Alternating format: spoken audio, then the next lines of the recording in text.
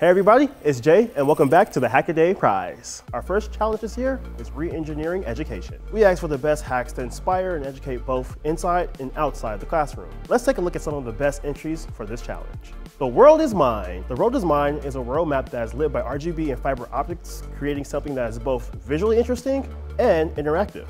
As a bonus, it would make for a great visual aid during games of Risk and other forms of imaginary world domination. Another familiar companion in the world of education is the handy calculator. Pycra is a programmable calculator that runs Raspberry Pi Pico and CircuitPython. Python makes it easily accessible and hackable for beginners or veterans alike. You can use it as a teaching tool or dive deeper to discover how it works at an electronic or software level. You know, to install games and such.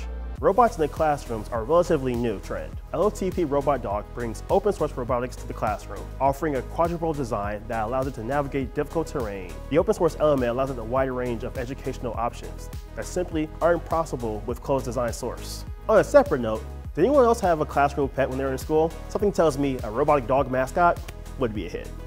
The DSKY kit is a replica of the display keyboard from the Apollo guidance computer, which is awesome. It's also quite different from today's interfaces, and is a great way to become familiar with historical technology. The design is built from a Raspberry Pi and 3 Arduinos. Knowing how capable this tech can be, I wouldn't be surprised if it could control spacecraft. Certain basic tools will always have a place on the bench. The do-it-yourself Pocket Thermal Imager provides valuable experience building an electronic device from modules.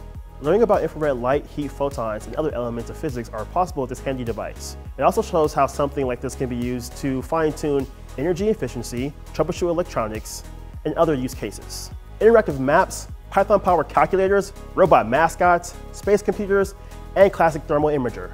The 10th year of this prize is off to an amazing start.